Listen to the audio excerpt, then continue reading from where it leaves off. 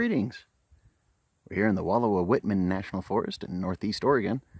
We stopped along the trail to take a look at one of our favorite trees, pine. You wonder what makes pine so special? Well, it's not just a wood that you can make stuff out of or burn. It's a good hot wood to burn at least. But if you're into wilderness survival or bushcraft or that sort of thing, you'll know that the needles have vitamin C. And if you don't have any with you, or you're out on the trail or in a survival situation and you need a little vitamin C hit, make some pine needle tea. It's good stuff. It'll give you a little immune system boost, as you know. But the other thing that pine needles are good for, which not everybody knows, is why they have a specific smell. It's pinene. That's a plant terpene or plant oil.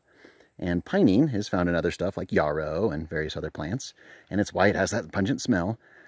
But it's not just good for smell, it's also anti-inflammatory and antimicrobial. So if you have a cold or a flu, it can help with some of the aches and pains and help kill any bacteria that may be growing in various places. You can definitely apply it to a wound if you wanted to, help prevent infection. It's a handy one to know. And one of the more amazing things about pinene is that they believe it's good for short-term memory. So you'll remember where you left your car keys, or in our case, where I left the walking stick. Don't forget it. And the other thing that we like pine for is not just, you know, the lovely pine needles, but also the pine nuts. As you know, pine nuts are a luxury food item. They can be $30 a pound. So if you even gather just a little handful, you're probably saving $5. And of course, they have all three macronutrients. They have protein, fats, and carbs. So it's essentially a meal in itself. And they're really tasty, especially if you toast them up in a hot pan. Oh yeah, excellent. A little salt. Tasty, tasty. Another good thing about pine is the pitch is known to be, if there's any on here we can show you, the pitch is known to be antiseptic. It doesn't seem to be leaking off of this one, but you can use the gooey pitch on like a wound to help keep it from getting infected. It'll be a bit sticky, so what you'll want to do is find some sort of a moss. There's often like old man's beard or usnea growing off of these trees, and you can use that to keep the sticky pine pitch from being too sticky or getting more dirt on it and that sort of thing. Help keep it clean. So it's sort of a free band-aid essentially, and we've certainly done that before. And the pitch can be used as a glue or a binder or a waterproofing agent. It's a really, really handy one to know, especially as far as pitches go. There's some crystallized stuff there. And you can use the old stuff, the new stuff. It all has various properties. There's lots that you can learn about it. Definitely go look it up. Beautiful little purple flowers coming up here. And one thing that not everybody knows is the pollen itself isn't just an annoyance to you and that yellow coating on your car.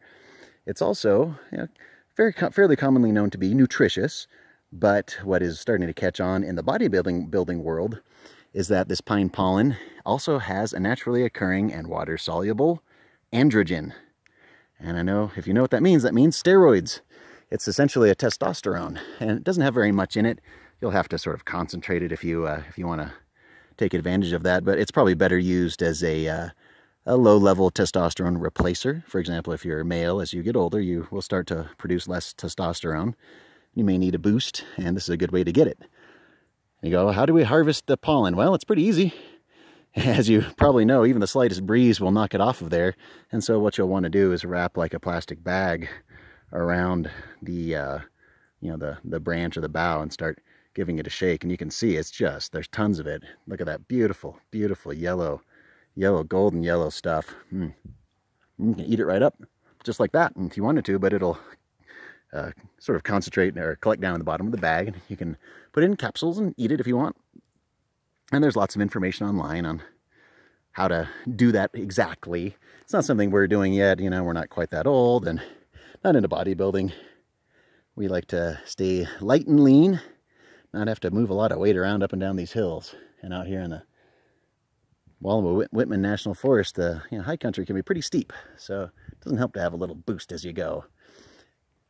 But that's just one of the many, many amazing things. In addition to the needles, the pitch, and the wood itself, it's just a storehouse, a powerhouse, an amazing, good smelling. It's food, it's medicine, it's a tool, it's glue. Amazing stuff. Just from the little humble pine tree. You'd never think of it. Just walk right past it and you'd never know that it was Just such a, literally, it's like walking past a store, essentially. It's got the pharmacy, it's got the hardware section, it's got the grocery store, everything you could ask for in a tree. It's right up there with redwoods and cedars as our top favorite tree. You know, it's just so lovely. We love you, pine. If it wasn't for all your pollen, we'd give you a big old hug here. But you should definitely thank pine whenever you see it for all the gifts it can give you. And we want to thank you so very much for joining us here in the Wallowa-Whitman National Forest to take a look at one of our favorite trees, pine.